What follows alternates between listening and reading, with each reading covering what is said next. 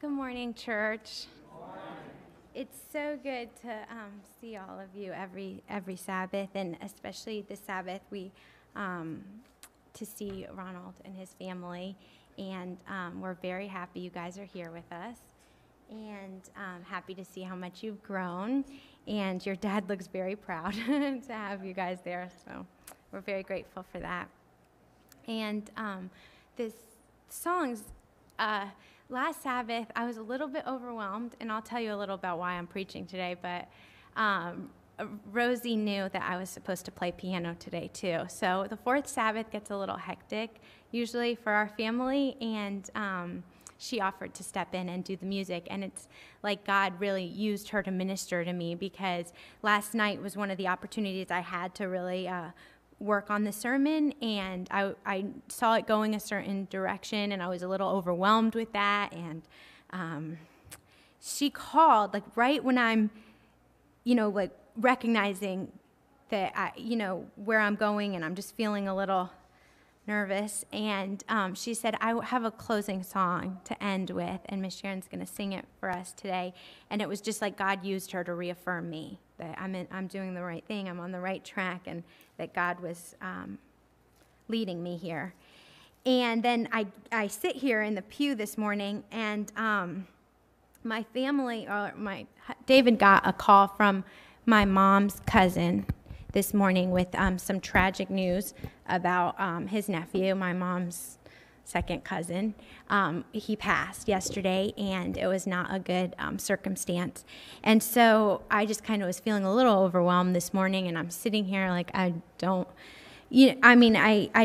like listening to sermons a lot more than giving them. And so but I'm sitting there, and that medley was all my favorite hymns. Like, I just need that recorded so that I could play it back to myself. I mean, those are the most assuring hymns that we can sing, and I remember things through music, those melodies and those words. And those are the reassurances, standing on the promises and leaning on Him and on Christ the solid rock we stand.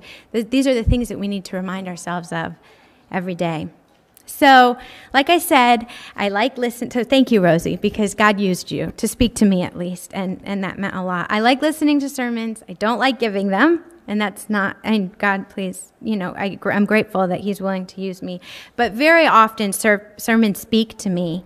I sit in these pews usually, and the messages that we hear from Pastor Andre and Bridget and the people who are regularly preaching, they have so often convicted me of areas in my life that I need daily prayer, that I need the Holy Spirit to come in and help me with. And I've now learned that the only thing more convicting than receiving a message that convicts a specific area of my life is delivering a sermon that convicts myself.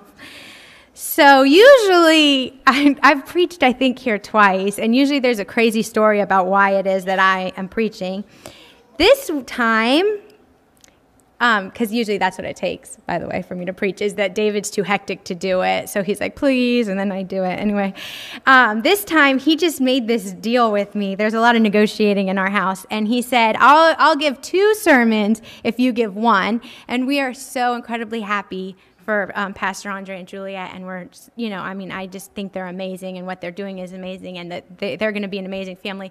And they're traveling, for those of you who are visiting or don't know, they're traveling to the Ukraine, I think next week is their leaving date, and that takes an incredible amount of preparation, and, if you have a child, you know that after the birthday, your life completely changes, and I'm sure after adoption day, their life is completely changed. So the least that we could do was give 3 sermons and for me to be here. So I'm not complaining. I'm just explaining to you guys that.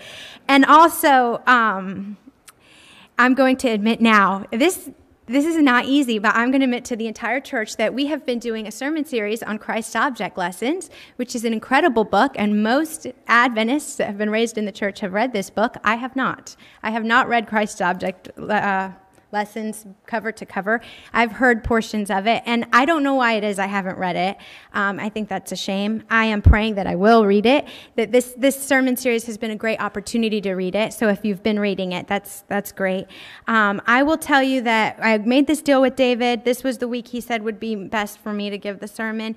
And then I found out that the topics were part of the sermon series. They're pre-selected, and that my chapter was going to be forgiveness, the measure of forgiveness. So if you've been reading along with the sermon series, on page 100 is the measure of forgiveness. And I thought, wow, forgiveness, that's my assigned chapter. And so I start reading it, and it's like I recognized as soon as I start reading this chapter to prepare this sermon that I'm here today because God wanted me to read this. That God wanted me to pray about this and to digest this. And even in preparing the sermon, I probably haven't spent the amount of time that I should have in his word reading this and reflecting on this. I don't know that I could spend enough time doing that. And so what I want you to know is that every single word that I'm speaking here to you today is not anything from me. It's not my incredible theological analysis of the measure of forgiveness. It's truly just God's revelation to me in my life. And I'm honestly just, this is a testimony to you of what this chapter has meant to me. I'm truly preaching to myself. I believe that God desperately needed me to read this because my salvation depends on it. And so I am biased, but I think I was assigned the most important chapter of the book. So I don't have anything brilliant to impart to you. I am going to share with you my own experience with forgiveness, and I'm going to also extend to you an invitation to pray diligently that we allow this object lesson to leave us changed and that it challenges us to live differently. This object lesson, I believe, has the power to change everything about my own life. It has the power to help me have better emotional health, have better relationships, and to help me with my stress levels. And I think it could do the same for you, I'm sure. And so I believe that's why I'm here today. And I pray that that you might receive some blessing from this chapter like I did. So I'm going to pray real quick, if you don't mind joining me. Heavenly Father, Lord, we pray that your Holy Spirit might come into this place, that it might flood us and flood this atmosphere, Lord. We pray that we'll come before you humble, empty vessels, that you can fill us with your Spirit so that we can live in this world in an impossible way. Lord, I believe it is impossible to live the way you want us to in this world without you. I think you're the only thing that can make it possible for us to receive the challenge of forgiveness. And so I pray that right now we would empty ourselves of our own selves, empty ourselves of distractions, empty ourselves of anything that's not from you, and that we'd be filled, Lord, with your Holy Spirit, and that we'd constantly be a cup that needed filling from you. In your name we pray. Amen. So forgiveness is a fundamental aspect of Christianity. If we claim that we're Christians, and Christianity is a unique religion when you look at the world religions, because I don't believe there are any other religions that teach forgiveness the way that Christianity does. Most other religions allow sacrifices to be made, or certain actions to be taken, or idols to be worshipped. There's money that you must pay to appease a pagan god, and that will turn away their wrath. But in no other religion is the identity of the deity a savior. No other religion offers forgiveness or grace without giving, paying, or doing something. Only Christ offers mercy at no cost. Only Christ would come to earth. Only Christ would become subject to his own creations, and then ultimately allow his creation to take his life.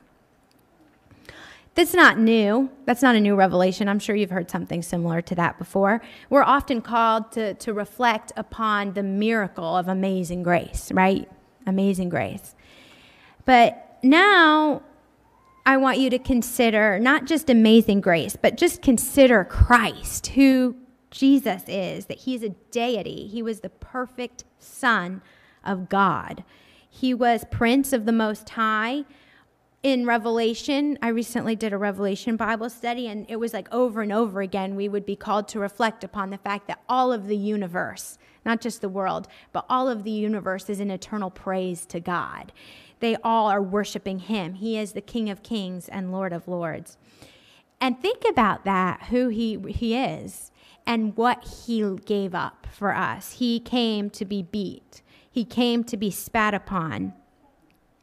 So I was kind of just dwelling on that this week, and it was, this revelation came to my mind of an instance in my life, and it is the most random instance, but it's just an instance where someone had offended me. And I believe that God put that in my mind in the middle of dwelling on him. And I know that many of you have probably endured a lot of things that are more difficult than I've endured in my life, where someone's hurt you. You know, David and I, our whole careers ultimately are about the fact that people hurt people. And that's why there's the law. And that's why there's lawyers. Because either people hurt people physically or people hurt people emotionally. And then we work to help people who are hurting by other people. That's all the whole law is. And so there's a lot of hurt in this world, and I'm sure a lot of you have endured a lot of hurt. Some little things, some big things, some little things that became big things. But just raise your hand, if you would, with me, when you can think of something that someone's done to hurt you. It doesn't have to be a big thing, a small thing. Just think of something that someone's done to hurt you, and raise your hand when you think of it. I'm not going to ask you guys to share, so maybe more people will raise their hand. But when I'm reflecting on Jesus, it came into my mind within 5 seconds, and most of you raised your hands within 5 seconds. 5 seconds for the majority of us to recall an offense that someone's done. And when I thought about it, the instance I was upset about, I remembered feeling indignant about the hurt that I had endured. And I'll just give you a little summary of it. Basically, I had asked a person to give me a courtesy in a specific situation. When something happened, I would like them to do something. And this person ignored my request. I felt disrespected, and I felt like that person had violated a boundary. And so I took it upon myself to address them privately and personally, and I asked them, do not do that again. So these are all things you've heard before, right? Like boundary and addressing the person and communication, right? These are all good steps to healthy relationships, and the world tells us, yes, that's how you have to handle this situation. Does anybody think I handled it wrong? No, I was in the right. They were in the wrong. I addressed them. I told them not to do it again, how I felt, expressed my frustration. But that's not all I did. I steamed about it. I steamed about the offense that this person had done. And I remember for an entire day being so upset, just completely angry. And I remember that my close friends and family, the people who call me regularly, they called me that day. And I took that opportunity, every call, to vent to them about how I was feeling. And during these venting sessions, I just bashed this person about how ridiculous this situation was and what they did and how wrong they were. And then after I had addressed the person, I felt like they weren't really sorry like they should have been. So I chose to harbor ill will against that person. So I addressed them. I told them what they did was wrong. I told them I wanted them to change their behavior in the future. And then I didn't really get the feeling that they were sorry. So I was like, man, they're just so ridiculous. Like, how can they not see this? And then I've just kind of kept that with me. So now, months later, I'm sitting here reflecting on Jesus, and all of a sudden Jesus puts this situation in my mind. And I really feel like he was trying to speak with me about how what I'm doing, holding on to this, is not a good thing. And I have an excellent memory. I don't always remember names very well, but I remember faces, I remember people, and I remember events, like things and things people have said. It just stays with me. And it can be a good thing. It can also be a very bad thing. And when I'm hurt, it's not like I file it away. necessarily, like way back. Like David has a bad memory. He can't remember things. I feel like I'm always reminding him of stuff. And he's like, what? And I'm like, yes, that happened. You did this. And, it's right there. 15 seconds. I can recall it. It's just like right there. Anyway, it's a good thing. It can be a bad thing. But anyway, it takes me not a long time to remember the things people have done to hurt me, or I'm often in a situation where I'll remind myself why I avoid someone, or I'll justify why I don't like the company of certain people. And David's probably heard me say this a million times. I've forgiven them. I just don't trust them anymore. So that's kind of the go-to pity line that I use myself. It's like, well, they hurt me. Remember, they did this. So, and that's just kind of been the way I've operated for most of my life. And I'm just one of billions of people on the earth. But can you think about all the people ever in the history of earth? Think of the people who existed before Christ and the people after Christ. Jesus tells us that he knows everyone's inmost beings, that he knew them in their mother's womb. He knew the people who spat on him at the crucifixion. He knew intimately the names of the voices of the people that he heard jeering at him from the crowd. He knew the people calling for his crucifixion. He knows me. He knows you. He knows all of those who use his name casually and in vain. He knows those who claim his name but don't apply his words. He knows every sin that every individual has ever committed. He knows all of it. I feel the need to keep this record in my mind of the things that people have done and remind people, oh, that person hurt me by doing this, that, and the other. Jesus knows that. I don't know why I feel like I need to be the backup system, but he's got it. He knows it. He knows what happened. I don't need to do this. And I'm just amazed at the recognition that how much he knows and who he is. We know Jesus isn't there as the prosecutor standing to convict us. He's not there in front of God calling for us to receive our just reward. He's not there saying, give them what they deserve. He's not calling for eternal destruction and obliteration. His words were, forgive them. They know not what they do. That's our God. That's who we worship. That's who the King of the universe is. And so from this, where I've gone so far in this sermon, you could probably tell that I struggle with forgiveness. And I'm going to share with you, I also struggle with blessed assurance. And I believe, I've kind of created this theory, I believe that those who struggle with forgiveness oftentimes struggle with the idea of blessed assurance. And I think those two concepts go hand in hand. I think that if you cannot fully accept grace, that often you are not able to fully forgive those in your life who have wronged you. And that's kind of the revelation I took away from the chapter, The Measure of Forgiveness. This small idea just kind of was highlighted to me. So if you've read the chapter, you know that this is based on the parable in Matthew 18. So if you don't mind turning with me to Matthew 18. Verse 23, we're just going to start at verse 23.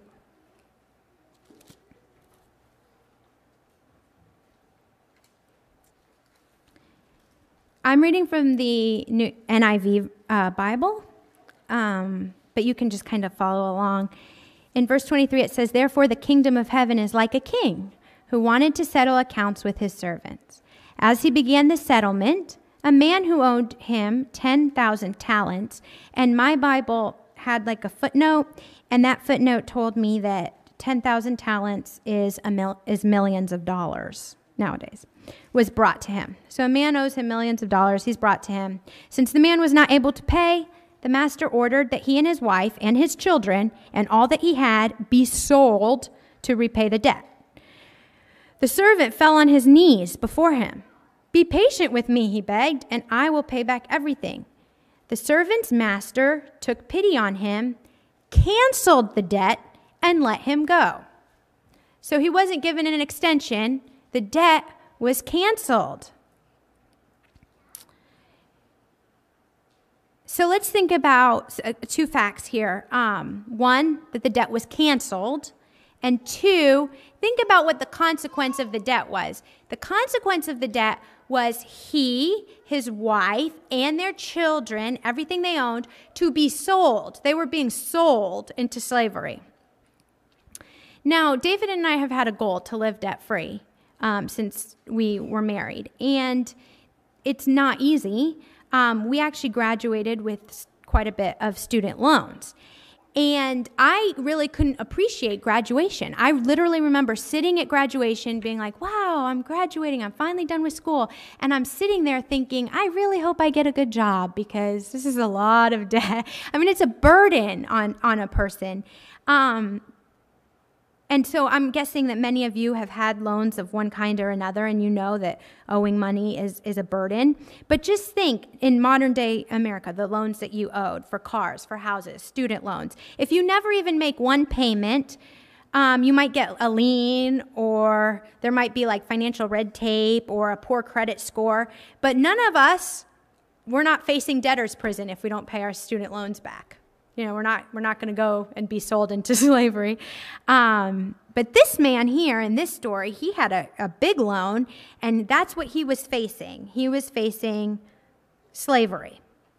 And it was for millions of dollars, and his master took pity and canceled the debt. So let's read the next words in verse 28.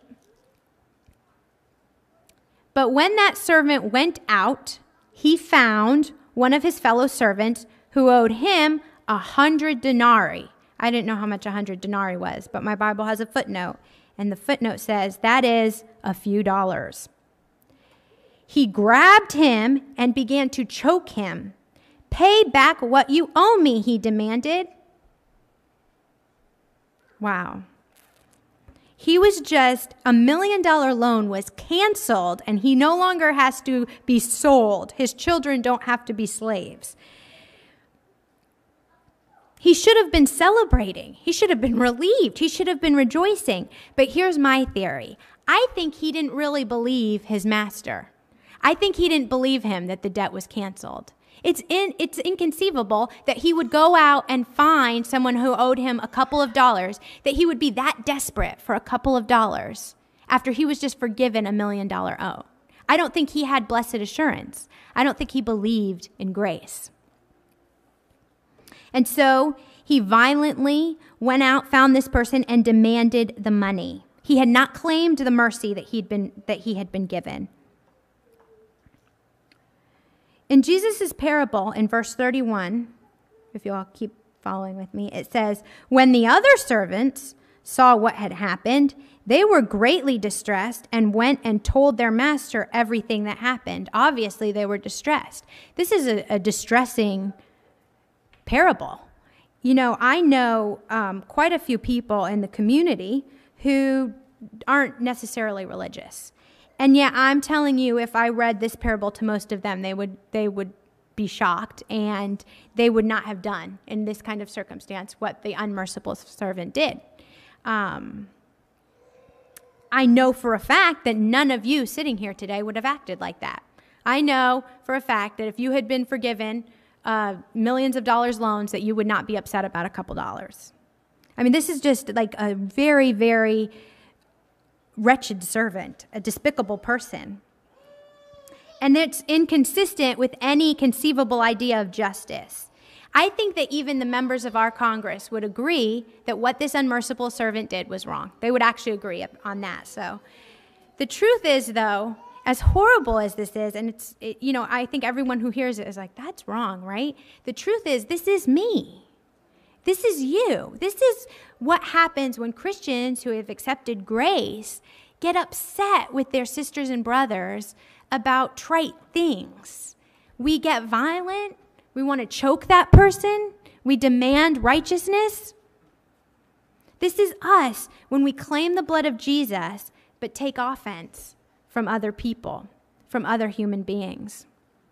And so Jesus used this parable to demonstrate to me my own actions. And every detail of it is so true. It applies to the hypocrisy in my own heart, because I pray every single day that God forgives me of my sins, that he would have mercy on me and my family and save us.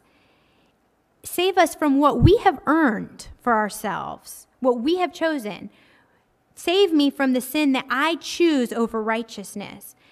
Save me from the fact that I have allowed the world and the temptations of it to lead me away from my Creator. When I betray Christ for my own selfish desires, I have elected to partake in the wages of sin. I have chosen to die eternally. But Jesus paid it all. I don't think we spend enough time considering what Jesus has saved us from. We say, oh, I'm saved. He saved me. I'm saved. We're not saved from inconvenience. We're not saved from suffering. We're not saved from trite problems in our modern world. We are saved from eternal damnation. He's offering us living water, eternal life, and that's huge. He's offering us what everyone in the whole world is out there seeking. I listened to a clip on the radio, and it was, David knows the term. I've never heard this word before, but it's basically, there's people out there paying a lot of money to freeze their corpse in the hopes that someday there will be a medical breakthrough and they will be unfrozen and they will do this medical thing and they will be able to live forever, at a future time. I don't remember what people have been trying to do it for years, but it's a new movement. People are still trying to do it. And we don't have to do that. It costs a lot of money to do that. We don't have to desperately save every dollar we have to preserve our own decaying bodies and the bodies of those we love, so that we could be awakened in the future to a life in a world that's still filled with suffering, in a life that's still filled with trials. We have the promise of eternal life in paradise. We have the promise of eternal life with a God who knows what it was like to live on this earth, with the God who created us. He still chose for us to live here. He chose to die for us. And this is just amazing. When he was on earth, he was a God who, although he didn't have riches or wealth or anything to his name, people were drawn to him. He's a good, good father. People want to be near him, and we get eternity with him. He's a loving king. He taught us all those years ago, and we have these words in the Bible that continue to guide us. And that's who we get to spend eternity with. And it's incredible when you focus on this, when you think of him, all he gave up for us, when you think of what grace is and what it offers us, and the abundant goodness that we have, it makes me feel ashamed, because I'm an unmerciful servant, and he forgives me time and time again for big things, for being unfaithful to him, for leaving.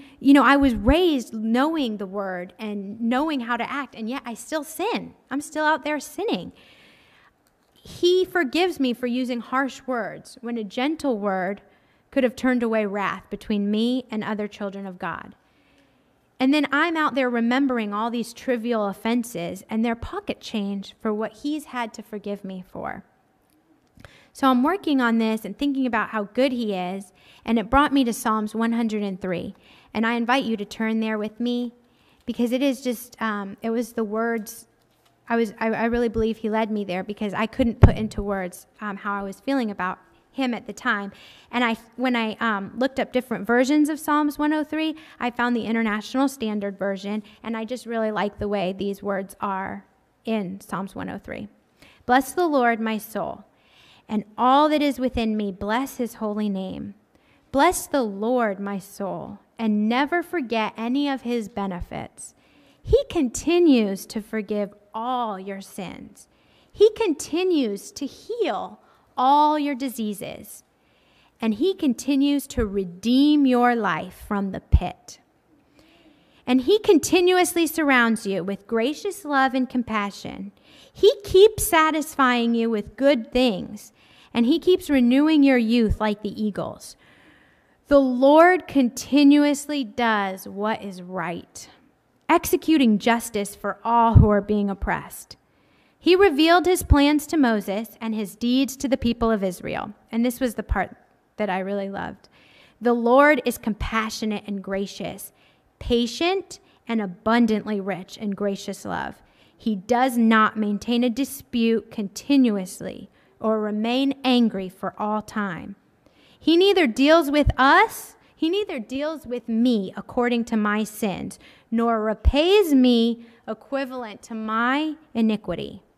As high as heaven rises above earth, so his gracious love strengthens those who fear him. We don't even know how big the universe is. Like scientists don't know how to quantify it. That they would agree would be eternal almost.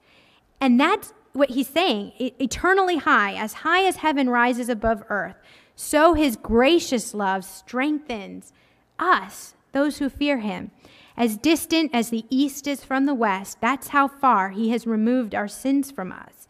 As a father has compassion for his children, so the Lord has compassion for those who fear him. Now I'd ask you to remember why it was you raised your hand earlier. Think back to who it was you thought of and what it was they did to wrong you. He neither deals with us according to our sins, nor repays us equivalent to our iniquity. When I read these words, I am left feeling defeated, ashamed, and humiliated. Why do the offenses of others incite my anger? Why am I slow to offer forgiveness? Why am I slow to offer mercy? Miss Ledbetter once gave an amazing sermon that something she said in that sermon stuck with me, and I probably won't say it as well as she did, and I don't think she's here anymore, or is here today. So she can't correct me or say it. I was going to ask her to say it if I said it wrong, but basically she said in this sermon that we are often offended by others or upset by the words and actions of others because of pride, because of our own pride. In other words, someone does something to me and my pride incites me to feel like, how dare that person treat me like that? I don't deserve that and I won't tolerate it. That's what our pride does. That's why I feel hurt when somebody does or says something to upset me. And I believe that pride often also comes with a healthy dose of self-pity. And I'm growing to recognize self-pity in my own life, that it's a bad feeling that I really enjoy. In fact, I nourish it. And I think a lot of people don't perceive self-pity. I think I overlooked it in my life because when you think of the word self-pity or someone feels sorry for themselves, don't you kind of always imagine someone who's like gloom and doom and woe is me? And I'm a pretty positive person all the time. I say hi and I smile and I'm somewhat productive. I'm not just like sitting there like, oh, so I think people wouldn't think that I have self-pity for myself. And I think I thought I didn't have self-pity for myself because I was like, well, I'm not, like that. But I have learned to recognize it in my life. Basically, someone hurts me and I feel offended and then I feel sorry for myself. I'm like, I didn't deserve that. Poor me. And I use self-pity like this big warm blanket. Like if I could picture it, it's like this blanket and I try to bandage wounds with it. Like I just hold it really close and tight and I don't want anybody or anything to come near the wound and try to clean it or fix it or anything. I just want to hold on to it. And it feels good. The blanket feels good. It feels nice to comfort myself with self-pity. And I don't want to let go of it. But it's a lie. It's fake. I can't comfort myself. God's supposed to be comforting me. And not only that, but I can't heal from these wounds because I'm covering them and I'm holding on to them and I'm trying to fix them myself. And I cannot heal them because I'm not really ready to forgive. Because allowing God to heal me, he's going to ask me to forgive the wound. And to forgive it is going to hurt. It's going to be letting go of this blanket. It's going to be letting go of remembering it. It means I can't remind anyone of the hurt I've endured anymore. I can't bring it up and say, oh, this happened to me. So I can't do that anymore. And it's also going to require humility. When we accept the wounds that we've received, as Christ accepted the crown of thorns, as Christ accepted the spit, and the mocking and the beating and the cross and the nails in his hands. When we accept our own wounds, It requires humility. It requires becoming less that he might become more. Humility is a big deal. In my Christian experience, I have not focused on humility. I think as a young child, I remember hearing it and wondering about it and trying to define it in my own mind. And I didn't really have a clear grasp on it. And so for whatever reason, to this day, when I hear the word humble, I think of Moses and John the Baptist. I don't know why that is, but somebody must have tried describing them as humble. I think that with Moses, I hear remove your shoes for you're standing on holy ground. And I think, oh, that's humility. And then with John the Baptist, he didn't really have clothes. He only ate honey. He ate bugs. And that's pretty much what I think of when I hear John the Baptist. I like shoes. I like wearing shoes. I don't like bugs. I will not eat them. David recently ate 2 bugs, but that's besides the point.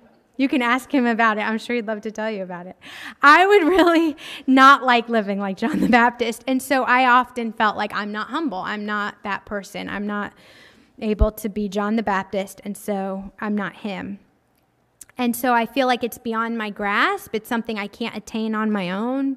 I fail at, and so I don't like to focus on it or think about it. It's like the parts of Christianity you're good at, like being kind. I'm good at telling my daughter stories about let's be kind but I never tell her stories like let's be humble because I don't really have a good grasp on it, And so I don't know if any of you have ever felt like that, but it was 2 years ago that someone explained to me the Sermon on the Mount. And that was a really big revelation in my Christian experience because up until that point, I heard things like, blessed are the meek and the poor in spirit. And I certainly wasn't raised in wealth. I wasn't born into privilege or anything. But I was born an American, and my parents always taught me to be grateful for that we were born in a country with incredible opportunity and resources. And so growing up, my parents, their parents didn't have a lot, and they were in poverty. And so we were just always raised like, it could be so much worse. And so that's just kind of stuck with me. And so even now, in good times and hard times, I'm like, someone always has it worse. And that's true for all of you today. I don't know what all of your circumstances are, but someone always has it worse. So then I always felt like, well, there's always somebody more meek than me. I mean, that's more, that's just the way I thought of it. And so I thought, I wonder if Jesus even really likes me because I'm not poor in spirit, I don't think. I'm not meek. I actually have a strong will. So I just kind of never felt like I was in the club of people that Jesus would like. And then someone explained to me the truth behind the Sermon on the Mount. And it was a huge deal to me. If you want to turn to Matthew 5, I'm just going to go through it quickly. But the Sermon on the Mount, I learned it's not about your clothes, it's not about your shoes, or whether you eat bugs, or whether you eat pasta. It's about the fact of your heart. It's about what we're doing here today. When we sit here today and recognize I'm that unmerciful servant, when we sit here and recognize we are nothing, all that we are is worse than nothing. We're like wretched rags. Anything that we do, anything I do is like not good in any way. Any good in me is of him. Any worth of me, anything I am worth or I do well in this world while I have life, anything that's good, any goodness in me is all because of him. It's all because of God. It's because of his spirit within me. This is being poor in spirit, recognizing we are nothing without him. Recognizing our goodness is not of ourselves. Literally, we are not able to accept his grace on our own. It is because of him and his spirit within us that we even can accept the gift of salvation. This is being poor in spirit. He says, blessed are the poor in spirit, for theirs is the kingdom of heaven. Blessed are those who mourning this, being able to raise our hands and saying, I have failed to give mercy. I have been a despicable servant. I have partaken in pride and sin, and I have fallen short, and I am a sinner. When we mourn our own human condition, he says they will be comforted. We will be blessed. That blessing doesn't have to do with, we say, Lord, bless me, doesn't have to do with not being sick or being healed or having what you want or getting good things. It has to do with an internal thriving, no matter what's going on in the world around us, thriving in our circumstances. He says, blessed are you who mourn, for you will be comforted. Blessed are the meek, for they will inherit the earth. The meek, when we are convicted by parables in Christ's object lessons, when we recognize and are ashamed of our own actions, when we turn our mind to God, then we are meek before him. He says, blessed are those who hunger and thirst for righteousness, when we recognize that you are stuck being an unmerciful servant without him. We are stuck being that guy until we take in the Holy Spirit. You cannot accomplish forgiveness. I do not believe you can accomplish forgiveness without Jesus Christ. You cannot accomplish it without him. You must hunger and thirst for him, for righteousness, and then he promises you will be filled. When we recognize giving mercy as generously as our own master is not a loss on our part, but just a portion of all that we have been forgiven, and we crave the righteous heart to be able to do that, basically he promises us to fill us with his own Spirit. Blessed are the merciful, for they shall receive mercy. That is the lesson of this chapter. And then if you'll continue with me, he talks about blessed are the pure in heart. And verse 9 says, blessed are the peacemakers, for they will be called sons of God. And this stuck with me as I'm reviewing this and putting it together. I thought I was going to stop at the part that said, blessed are the merciful, for they will be shown mercy. But I continued to verse 9, and it says, blessed are the peacemakers. And it hit me that often when we give forgiveness freely, we become that. We become a peacemaker. When you offer someone forgiveness freely, you restore peace if you're doing it right. If you're forgiving someone the way Jesus wants you to, you will restore peace. We will become peacemakers when we are able to truly forgive. I believe someone with a truly forgiving spirit is able to walk through life giving grace, giving mercy freely. And so I'm thinking about that, and I'm thinking of all that means in my own life, of how that would change my world, the world around me, how it would change my family, how it would change my relationships with people. And God gave me this, and this is specifically for me. I don't know if he's speaking to any one of you, but he spoke to me this way. And many of you may have already come to this revelation, and that's great. But when I thought about that, walking through life, freely giving grace, I thought, this is what the world needs today. And this is not a political message, but many of you probably know that I have a strong political opinion. If you've been my Facebook friend for any period of time, you will also know that my political opinion is not a secret. I share it freely. And then God gave me a unique opportunity. He has set before, I believe, things have happened, and now I find myself in a place where neither candidate really embodies what I believe in. And so I don't know if all of that happened just for me, but I think God's using this experience for me for a reason, because in this experience, I will admit to you that I now have felt led to sit and listen. I'm no longer screaming my opinion. I'm just listening, and I'm hearing for the first time, I think, what the people around me in this world are saying. And I'm listening to all the arguments now on all the issues. Some issues I care very much about. I have for a long time. But I'm just listening to opposing positions. And I've discovered, this has been my discovery, that after sitting and listening, I now believe on both sides of the aisle, 50% of the people are right 50% of the time. So in other words, neither side is entirely right on anything. And yet we're stuck, our country's stuck in this situation of everything being split in half. everyone's at opposition with everyone, basically. And this is not a political message, but I'm just telling you, when something happens in the news, I don't know if many of you know this, but my undergraduate degree was in journalism. And I now go on the computer and I look up the article from one news source. And then as soon as I finish reading that article, I go and look up another news source to hear the other side. And this is something I believed in, journalism. But I'm telling you, I read these stories. I have to read 2 different sources in order to feel like I got the full picture of what happened, because even our media is very partisan. There is no journalistic integrity, I don't believe, anymore. So it's not just what's happening. It's not just the people. It's even the people telling us about what the people are saying that is partisan and is at odds with each other. And everyone, it seems like, out there has very strong opinions that they voice very freely with so much conviction.